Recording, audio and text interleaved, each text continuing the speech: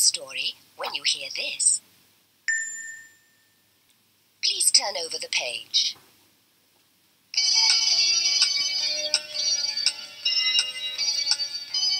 My Little Pony.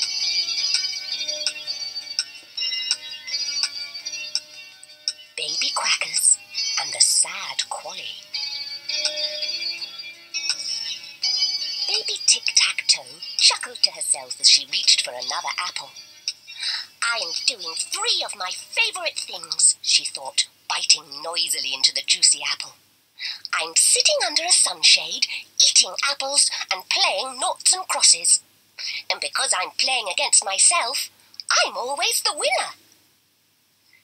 After a few more games of noughts and crosses and 2 more apples, Baby Tic-Tac-Toe felt sleepy. She lay down and closed her eyes. Before long, she was fast asleep. Even when Baby Bouncy, who was practicing her flying, landed near the sunshade with a bump and a shout, Baby Tic-Tac-Toe didn't wake up. Look at her! That's because she stayed up late playing noughts and crosses, laughed Baby Bouncy, as Baby North Star flew down beside her. I was up late last night dancing with the stars, said Baby North Star. I wonder if there's room for me under the sunshade. Oh, I think I'll have a sleep too. What lazy friends I've got, sighed Baby Bouncy. I think I'll go and visit the rainbow. Baby Bouncy had almost reached the rainbow when a big black cloud sailed past her. Heavy hooves! That's the biggest rain cloud I've seen for ages, muttered Baby Bouncy. I'll visit the rainbow another day. I'm going home before it starts to rain. Baby Bouncy had almost reached Lullaby Nursery when it started to rain. Below her she could see Baby North Star and Baby Tic-Tac-Toe hurrying for shelter. What a nasty shock to go to sleep in the sun and wake up in the pouring rain, thought Baby Bouncy. Baby Fifi and Baby Lickety-Split had spent the morning tidying up the nursery. Stay in the kitchen, ordered Baby Lickety-Split when the 3 wet ponies hurried in. You'll have to dry yourselves before you come into the playroom. We don't want everywhere messed up again. Bossy hooves, laughed Baby Bouncy, shaking her mane. Anyway, it was your fault you had to tidy up. You spilt ice cream everywhere, and Baby Fifi played slides in it. I didn't mean to, retorted Baby Fifi. I just didn't see the ice cream on the floor. Then, when I stepped in it, I couldn't stop my hooves. You looked very funny, even though you did make the floor all sticky, laughed Baby Lickety-Split as she passed Baby Bouncy a towel. I felt very funny too, Baby Fifi replied as she helped Baby Tic-Tac-Toe to dry herself. Baby North Star, she added, put that sunshade in the sink. It's making a puddle. Now you're being a bossy hooves, chuckled Baby North Star, but she did as she was told. Then she wiped up the puddle. Suddenly, Baby Tic-Tac-Toe remembered something. I've left my pillow outside, she gasped. It will get soaking wet. Baby Quackers is upstairs playing with her toy ducks in the bath, said Baby Fifi. Why don't you ask her to go outside and fetch your pillow? She loves going out in the rain. So Baby Tic-Tac-Toe hurried up to the bathroom.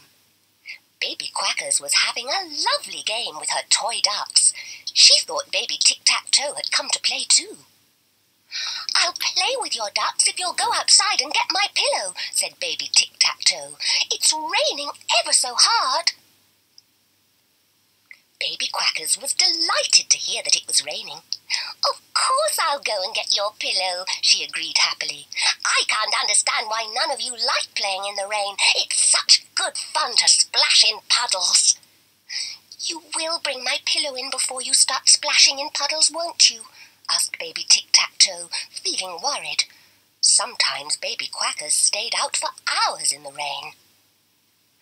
I'll put it in the kitchen sink for you, promised Baby Quackers. Then I'll go back outside and have a lovely splash around. After she'd taken the pillow in, Baby Quackers decided to go and play in Babbling Brook.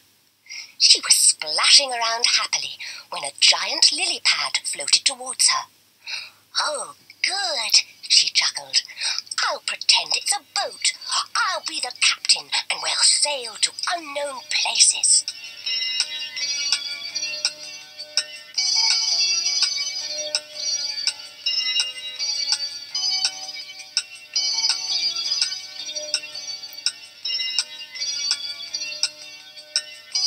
When the music stops, turn your cassette over.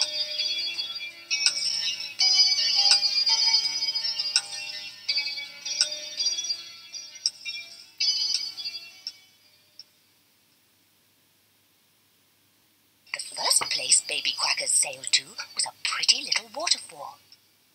Although it was only a small waterfall, it made a lot of noise as it cascaded merrily over the rocks.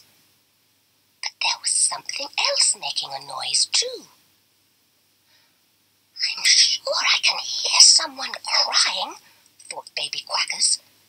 She guided her lily pad closer to the waterfall, then tried to stop, but she couldn't stop.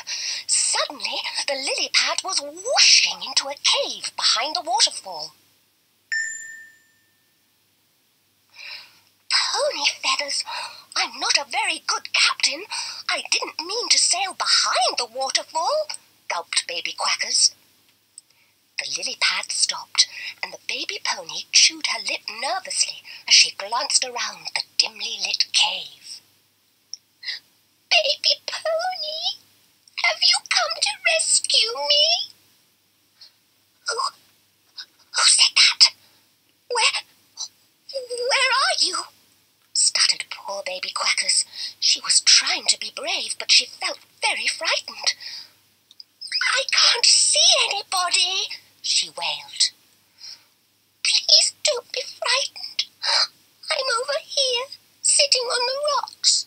I won't hurt you. I thought you'd come to rescue me."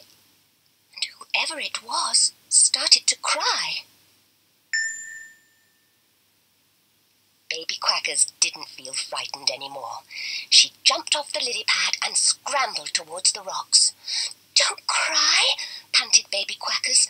"I can't see you yet, but I'm sure I'll be able to rescue you in a minute." "I'm here, just by your front hoof.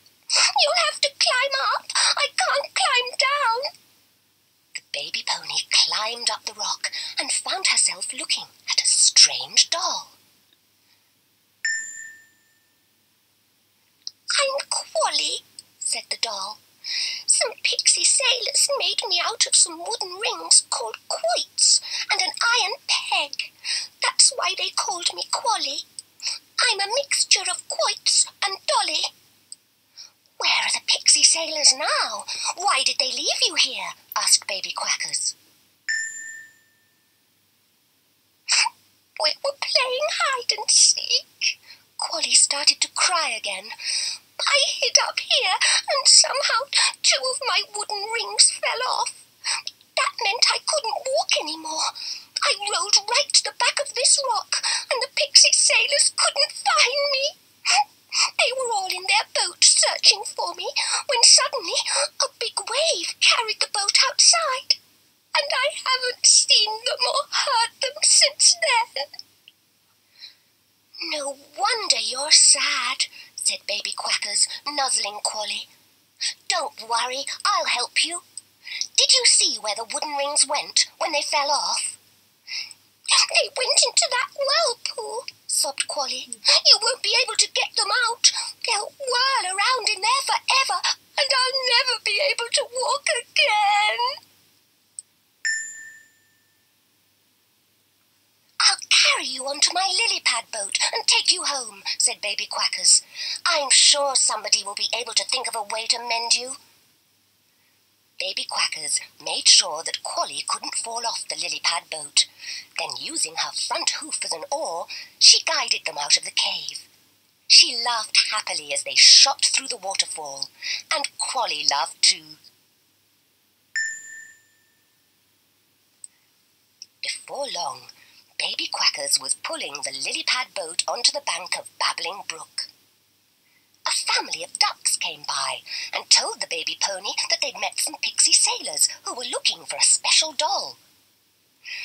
"Go and find the pixie sailors and tell them that Quolly is safe," said Baby Quackers.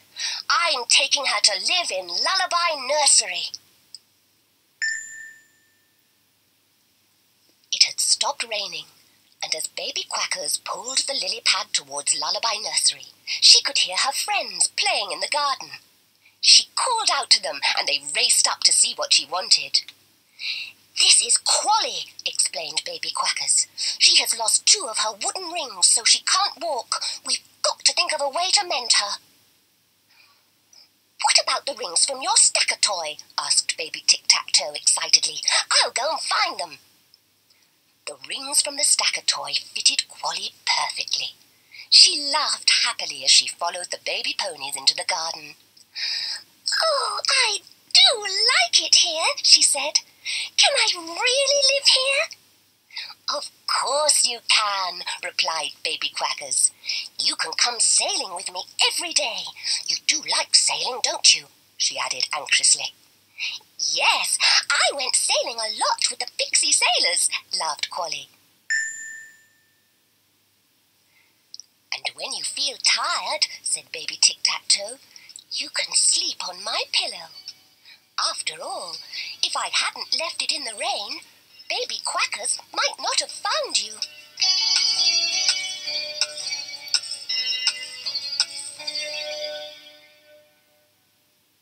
There is another new story on tape about My Little Pony. It's called Dancing Butterflies and the Bad-Tempered Butterfly.